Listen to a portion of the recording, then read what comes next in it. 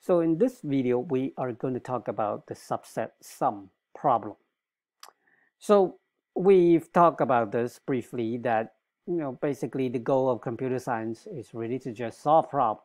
And to solve problems, we have algorithms, and algorithms use data structures to facilitate the process of solving problems. So what a subset sum problem is, it's actually a very good example of an algorithm using very simple data structures to solve very, very practical real-world problems. Both its problem statement and the solution, they're relatively easy to understand. It might not seem that way at the beginning, but after you invest some time, they are really not that complex. Now, the solution itself will take a while to run, especially when the problem gets large, and we'll figure out why. So the subset sum problem is the first non-trivial algorithm we'll study in this class. What we'll do is that we'll discuss the problem and also its solution. Now, and then as an assignment, we'll implement the solution in Python code. All right, so this is what the subset sum problem is. So given S, which is a set of a bunch of positive numbers, and T, which is a target. The subset sum problem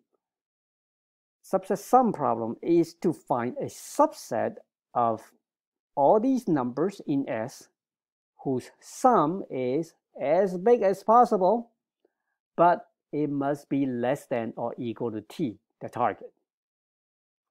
So this is one variant of the problem. There are other variants of the subset sum problem, such as maybe we want to find a subset whose sum is exactly T, right? In our case, we want to find the sum that is less than or equal to T. So we might want to find a subset whose sum is exactly T, but that may exist or may not exist.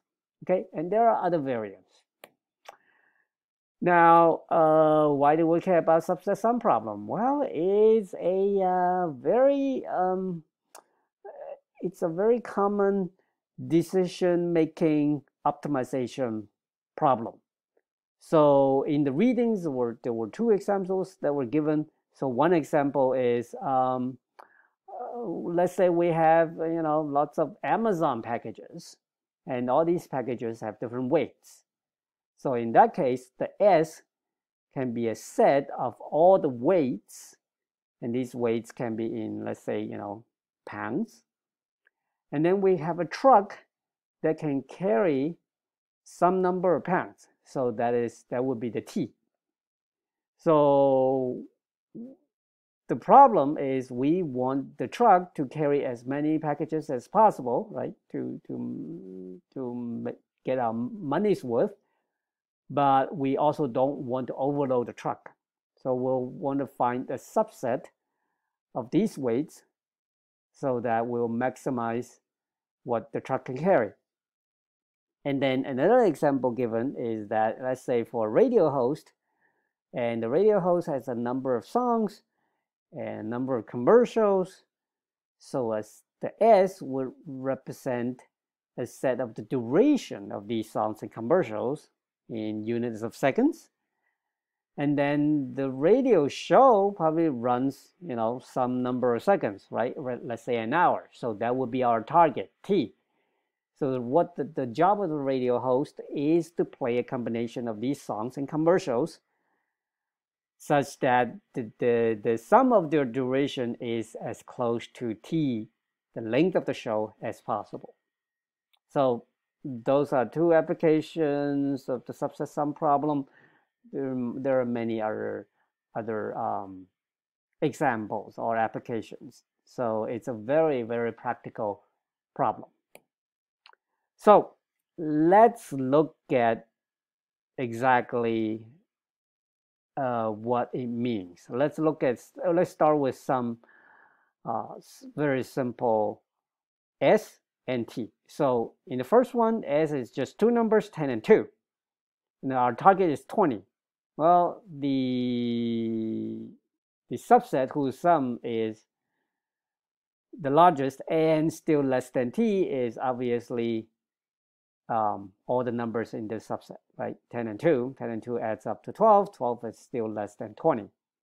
All right, what if our target is 9? Well, we obviously cannot include 10, so the subset can only include 2.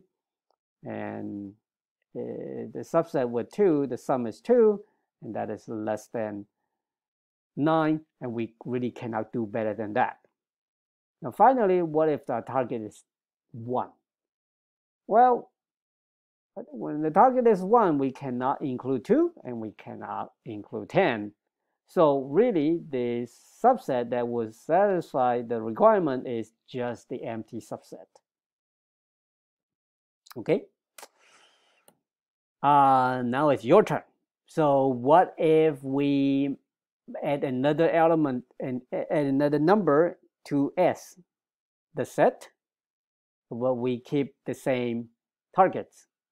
What are the subsets that would satisfy the requirement? So pause the video, try to figure this out. All right, so here are the answers.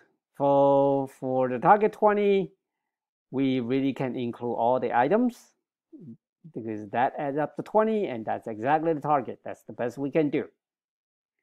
Now for the target 9, now we obviously cannot have 10. We can just have 2, but 2 is not that close to the target of 9, right? So we can do better. And so if our subset has 8, that's pretty close to 9, although not exactly 9. All right, so if our target is 1, again, we cannot include any of the items, and the empty subset is the best we can do. That is under 1.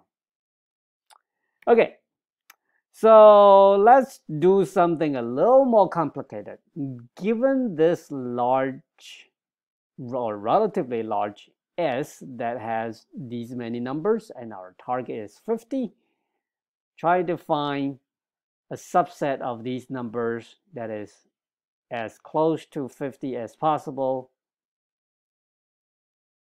And as a matter of fact, the solution is that we can find a subset that is exactly 50. So give this a try.